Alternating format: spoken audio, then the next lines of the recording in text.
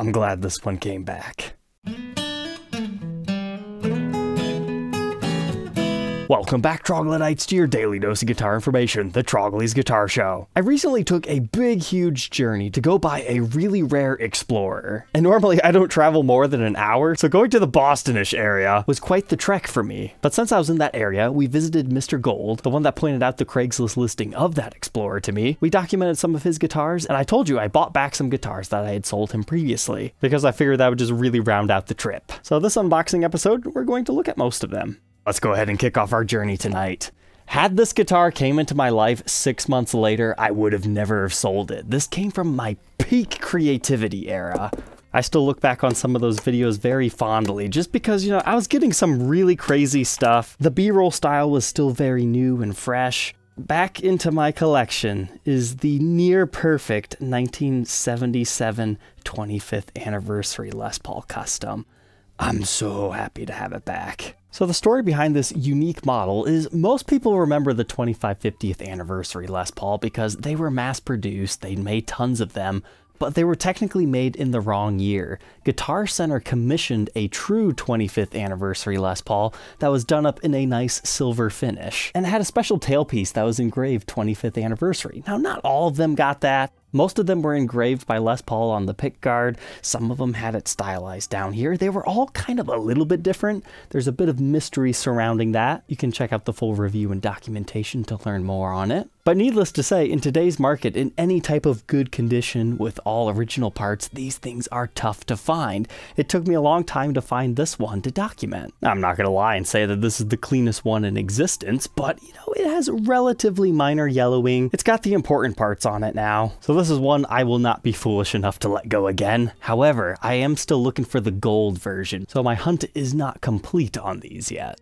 But before we continue, we need to have a word from our sponsor, Sweetwater. Sweetwater is a great place to buy your stuff, but it's not just guitars. You can also buy amps, effects pedals, patch leads, you know, whatever you need for general music making. They are your place and they're happy to ship it to your door, or you can visit their Fort Wayne, Indiana location. And if you happen to be local, they have tons of events all the time. They also do monthly giveaways that you can follow the link in the description to become a part of. Thank you, Sweetwater, for being a continuous sponsor of my show. And now let's get back to our guitar. But not all the guitars that I bought back are keepers, and I told it straight out to his face, hey, these two I'm probably just going to move on. And that's mainly because they were offered to me back as a set, not necessarily one by one. And he was totally cool with that. So this little guy came back home. Yeah, it's another 25th anniversary, except for this one has aged significantly more. So the story behind why I bought this one is because that original really clean looking one did not have the 25th anniversary engraving. Now, it's common for people to have replaced those. Again, we don't even know if every single one of them had it, but I had bought this one on the rare chance that there was a different one on the market at that point in time, swiped its tailpiece that was correct to create one perfect example. So this is still era correct as some of these are, except for it has like replaced tuners. I mean, it's slightly more player's grade, but honestly, besides the yellowed finish, it's not in that bad a shape. But this one will be hitting the market publicly after this video. But I had sold Mr. Gold both of these at the same time before I could ever make a listing for this one. So if you missed out the first time, or you've got one with the gold hardware that you want to swap for a more goldy one, totally up for that. But if you ever wonder why silver bursts turn green, it's this phenomenon right here. The greening effect is just the silver underneath a yellowed clear coat. So silver burst without the bursted edges, I guess you could say. Take a Sharpie if you really want that look. Now let's move on to the one that I'm most happy to see back. Like, that 25th anniversary is really cool, right? And it might be like a contender for #1, but this is a guitar I've never forgotten. And it's the whole reason why I remembered Mr. Gold's name, because this guitar has something to do with gold. That's right, my friends. The perfect Goldburst is back. Now, it's been a long time since I've had this thing. I'm not going to tell you the history this time because it just needs re-reviewed and documented because the old video is just not that good.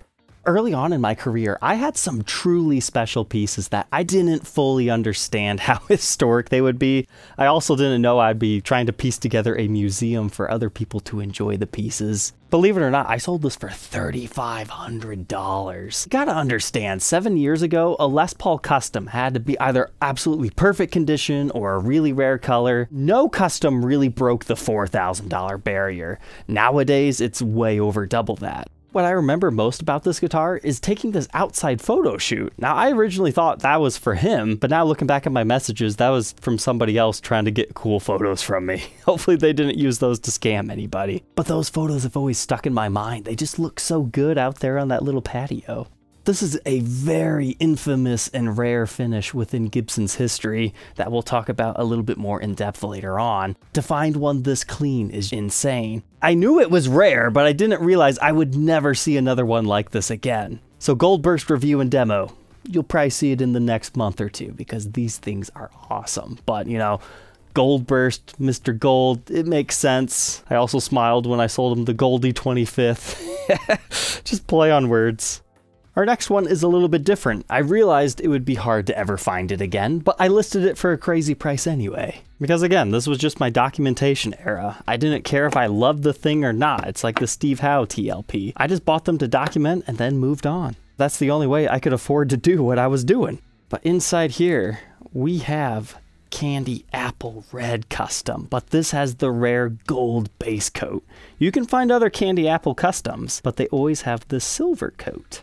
And most of these were factory refinished because they have this ugly orange peel effect to them. It all comes down to the gold base coat just didn't play well with everything else. So to find one in its all orange peeled goodness and the finish hasn't flaked off on it is just so incredibly rare. Like, most people would not want this guitar, right? This is a collector's only piece for the most part. But this is one, I do have a review on it, although I might redo it in the future. This is one I'm truly happy to have back because I have not seen another one show up in the past 5 years exactly like it. And it helps having diamond posi lock buttons and the flip out winding tuners to make it extra awesome. But that is another keeper that I will not let go again. But our last one from the Gold collection is a little bit different. I did not personally sell Mr. Gold this guitar, but I did sell this like months before. This is one of those guitars when I would sell like everything off to CME that didn't sell within like the first couple of weeks because they made some really strong offers on Reverb back then. I mean, I sold like 80 guitars to them in the course of a year. But this is a charcoal metallic custom. So personally, I'm on the fence about this one. It is one of those rarer 80s colors, but it's not like quite as exquisitively clean. You can go back to the review and documentation of this one to get my full thoughts and opinions. But the whole thing with charcoal metallic is guys such as the Mastodon guitar player, he would grab these things and play them, and honestly, they just sound so different and great that the finish always gets worn off the back of the neck. So that's why I had purchased this one all those years ago. There's like a little bit around the edges. That just more so looks like a flake rather than being worn through, but it's got like a couple of dings on the neck. I mean, honestly, now I'm looking at it in this lighting, it's not that bad. Like, sure, we got a little bit of buckle worming marks. So I think this is one, it's in my collection for now until I find like a cleaner one. Because I remember at one point in time I had one that didn't have the aged clear coat. Because that's what's kind of cool about this finish, is it starts a really nice gray color, but as it ages, it turns olive green. But the rare color customs, they just always make me so happy. So that's why I was happy to pick up more of those for my collection. Like, I still have that pearl white that we had picked up a while ago. So honestly, if I were to line up all my customs, I think that would be a pretty impressive sight. So it came back and I'm pretty happy about that. So from my giant road trip journey, that just leaves this bad boy to talk about. So you guys can look forward to seeing this one soon. It'll be titled, I Drove 28 Hours to Buy This Guitar. But now, moving on, we've got some small packages to take a look at. Let's find out what we've got. Something labeled Ebony. Ah, yes, I remember now. This is something from my new old stock parts collection. So this is like an early 2000s era Gibson touch-up pen. They used to sell these things because, uh-oh, you dinged your guitar. Here's a real lacquer pen. You can use it. Now, are the results fantastic? No, but they're still pretty good. Like, StewMac sells these in a different way yet today. But this was the first one that I'd ever seen that still had the original packaging with it. Usually when these show up, they're just loose. So I figured, yes, I have to keep that. I actually have a loose one of these that I use to occasionally touch up a guitar. But whenever you find one of these, always ask the seller because they might have more. Now, unfortunately, I missed the boat. They said, yeah, we had like all the colors, 10 of them. And yeah, I was just too late to the party. So I'm sad. It's Ebony because I just missed out on an auction for like, I think it was Ferrari Red or something a couple of days ago. But these things are cool, even if they're not that great. Next, we've got a box. And inside that box, we've got a party.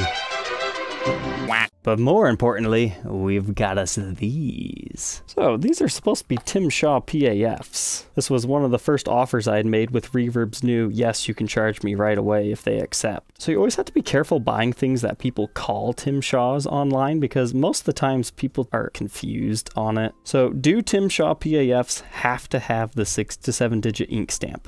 No, they do not. That's mainly the early ones. Like late 85, 86, they can be bare. And that's kind of what this one looks like to me, an 85 or 86 Shaw. The other important thing you want to look for are the brass base plate screws. If they're not brass, they can't be a Tim Shaw. Now, had these covers ever been disturbed, we could take those off, look at the spacers, make sure they're white, look at what type of magnets they have. Because when you start to get the larger base plate screws, that's when you know you have a later 80s PU 490. So with what I'm seeing here, I am perfectly happy to verify these are Tim Shaws. And I always like to have a spare set handy in case I need them or if somebody else asks me for them. So they're not cheap, but the set is available. And now it looks like a viewer of the show sent me a pamphlet. So let's see what might be inside. It's a deer. So I'd received a message one day that a viewer of the show was cleaning out their house and they had no use for these paper materials and wanted to know if I wanted them for the museum collection. It's like, yeah, I mean, if you guys have stuff like this and you're just going to throw it away, I will happily take it. Like right now, I don't necessarily have a use for the 30th anniversary deluxe, but I'm sure one day I will as I build the collection. I just like seeing all these old promotional flyers because that's what we don't get in the modern age anymore. It's all online stuff. We don't get print. So it will be kind of boring to collect the 2020s era because people have YouTube videos to look back on rather than print. But this is kind of cool, the 1959 Les Paul reissue, 40th anniversary ones. You definitely don't see this pamphlet out there all the time. I mean, that's when they were using the historic collection logo like that. That's really cool. There's a lot of reworkers who love to take those and like turn them into like full-on burst specs. But I was really happy when he showed me this one. You guys know what that is? That's the little Lucille, and we got B.B. King over here playing one. So basically it's a blues hawk with a Lucille type element to it. You get your baritone, you get the TP6 tailpiece to make it fancy. I do want to document one of those one day, so I'm very happy and appreciative to have had that in my collection now, because I will be able to show that side by side. And then this was another cool one. It's the Flying V 98. Very shortly lived version of the Flying V.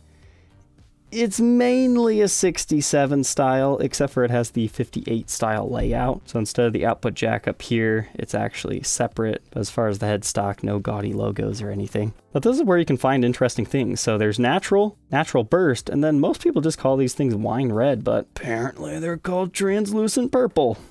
Very cool. Thank you. And now that our small items are done, we have a few packing stories. And to start our packing journey today, we haven't seen this one in a while. It's the Rudolf Schenker 2013 reissue.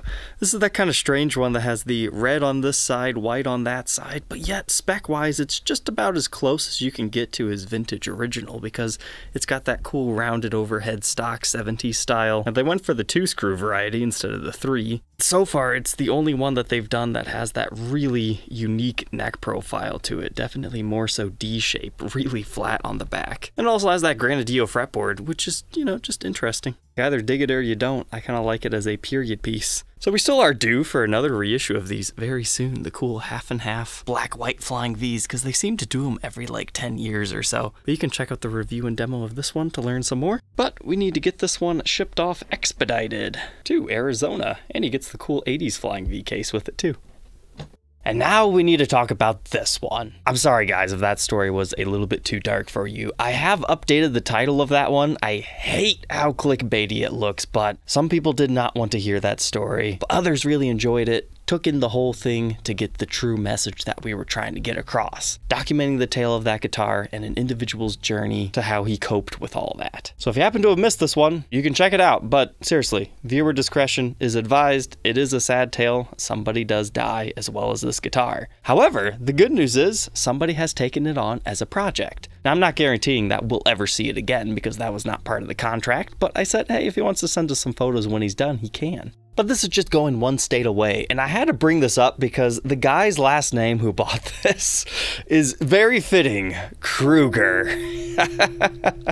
Perfect for our Halloween theme. I can't wait to see what he does with it.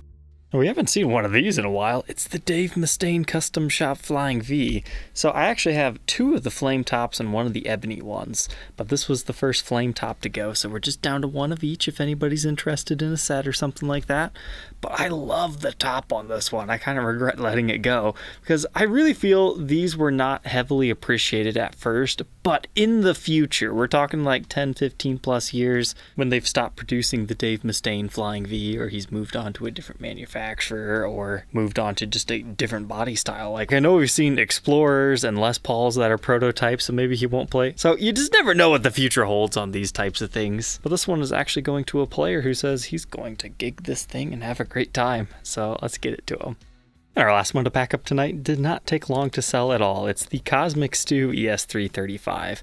This is probably the best Cosmic Stew yet. You know, after I got to see all the Cosmics together, this one, they just keep making the finish better and better, but they all have their own unique attribute to it. But what I found funny about this one is there was somebody interested right away as soon as the video posted, but we were just a little bit too far apart on his offer. And then there was no interest for about 3 days. And then out of nowhere, within 10 minutes, I get 4 different offers on it. So I'm betting it was shared somewhere and then all of them saw it. One of the person like had the last name Cosmic, so it would have went great. But this ended up going to a buyer who lives outside of the United States, so he's using a forwarding service to get it to him. So goodbye, Cosmic Stew. I really hope they do a Les Paul custom in this finish one day, because I'll keep that one.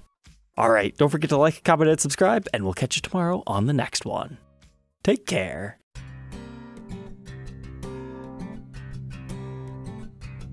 If you enjoyed tonight's episode, consider subscribing. I post videos like this every day. And you might even enjoy this next one.